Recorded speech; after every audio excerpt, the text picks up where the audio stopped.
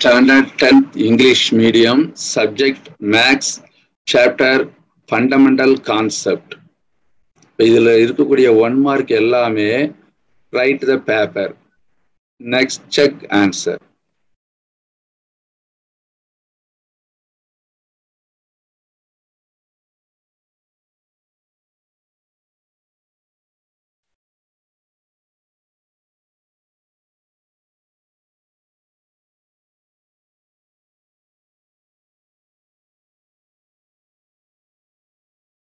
Okay, இப்போ நம்ம ஆன்சரை வந்து செக் பண்ணலாம். First, the number of person in your families. ஒரு ஃபேமிலியில father, mother, brother and sister. அப்போ 4. Your mother age. மதர் ஏஜ்ல இருந்து மதர் ஏஜ் 30 to 40 எது வேணாலும் இருக்கலாம். நம்ம 37 போட்டிருக்கிறோம். The predecessor of 99 is. அதாவது 99ஓட பிஃபோர் நம்பர் என்ன அப்படின்னு கேட்குறாங்க. 99ஓட பிஃபோர் நம்பர் வந்து 98.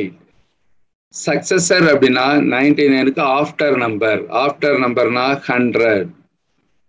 Find in between number 79 and 81. அதாவது 79க்கு ஆஃப்டர் நம்பர், 81க்கு பிஃபோர் நம்பர். அதை தான் நம்ம 79க்கு 81க்கு பிட்வீன் நம்பர் 80. 67ல 6 10s இருக்குது, 7 1s இருக்குது. நெக்ஸ்ட் 97ல 9 10s இருக்குது, 7 1s இருக்குது. What is smaller than 67? 67ஓட smaller number வந்து என்னது? 67ஓட ஸ்மாலர் நம்பர் 67க்கு பிஃபோர்ல இருக்கக்கூடிய நம்பர் எல்லாமே ஸ்மாலர் நம்பர் தான். ஸோ நம்ம 57 அப்படின்னு நம்ம எடுத்துக்கிட்டோம். What is the greater than 95?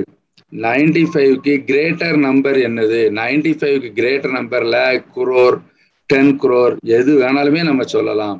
நம்ம இதுல 99 அப்படின்னு எடுத்துக்கிட்டோம். 99க்கு ஆஃப்டர்ல இருக்கக்கூடிய நம்பர் எல்லா நம்பருமே கிரேட்டர் தேன் நம்பர்.